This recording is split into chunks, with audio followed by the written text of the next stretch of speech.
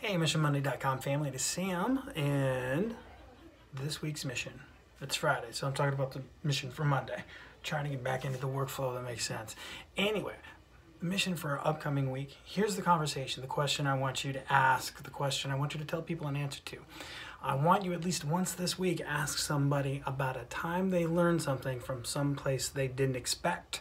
Or make sure you take that opportunity and say, hey, I gotta let you know, I didn't expect to learn this from this source or this person, but I did, and it's really rad. Now, here's the example that I want to give you.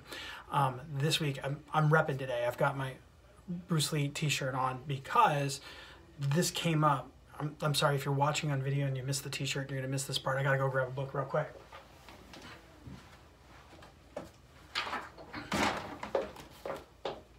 The Jeet Kune Do.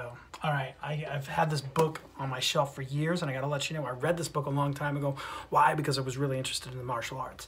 And what I did not know when I read it is this book is largely not about martial arts, and it's about teaching. And one of my favorite quotes in there is, make your sparring like play, but play seriously.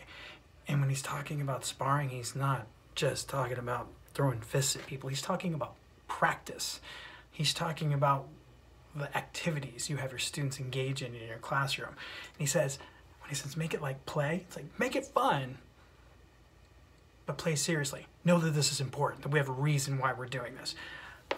I did not expect to learn that from the Jeet Kune Do, but I did, and I dig it so much. So I'd love to hear about what you learned, what you tell people about you learned. Also, it would mean so much to me if you go check out MissionMonday.com, and I love you guys.